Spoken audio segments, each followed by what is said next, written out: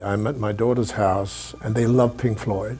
They love Led Zeppelin because I work very closely with Rod Stewart. They like the early Rod Stewart, Atlantic Crossing and things like this. And I'm hearing them play this music and it has nothing to do with what was in my rehearsal room, in my clubs. I used to have this huge old warehouse in London where everybody used to rehearse. The Floyd used to sleep on the top floor. I heard that music in its infancy. I heard it in its colorful, robust, beautiful ways. Now I'm hearing this whole thing squeezed like it's in a tube of toothpaste, and a bass that sounds like an elephant's fart. It's not a bass. A bass is an instrument. It has this wonderful cadence of dum-dum-dum-dum, not boom-boom-boom-boom. And it was almost like, you know, seeing the ghosts of my beautiful past suddenly being all torn to shreds, for only the reason that nobody has the decency to sit down and engineer a product to reproduce the music honestly. We've been kind of on like this de-evolution of sound where some of the modern recordings have gotten a little overly processed and trying to make everything sound loud. You can read about like the loudness wars. And it gets kind of fatiguing after a while. So we developed Trillium with the inspiration to create a portable mobile speaker that suits today's consumers who are primarily streaming music from their phones and their tablets digitally. And we wanted to reproduce the sound that you would normally associate with a much larger traditional two-channel stereo system. So the first thing we said is, okay, what is the size? The market will only allow you to do so much. Then we brought in and partnered with some of the brightest young minds in the technology world, and we drove one another. And just when everybody said, wow, that's amazing, I banged the table, Khrushchev style, and I said, damn, no, it's not, make it better.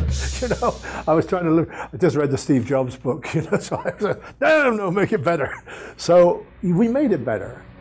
We had an idea to upmix the two channels, left-right stereo, and reproduce those two channels into three channels. And the three channels are then reproduced through a forward-facing speaker, a speaker on the left side, and on the right side. And so you have the sound waves from these three channels, and it's actually kind of creating a virtual left-right speaker outside the box. So when you're at home, it doesn't sound restricted. It sounds very wide and deep, and you can sit anywhere you want in the room. And people are walking away saying, I didn't know my music sounded this good. Streaming is growing at around 25% per quarter, 100% per annum.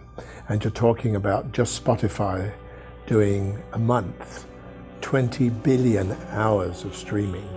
So the music that I was very involved in my time was made and it was printed on vinyl. The recorded signal, we all know, is fantastic. Unfortunately, a lot of companies suddenly saw this mass, lemming-like flocking towards this very accessible music.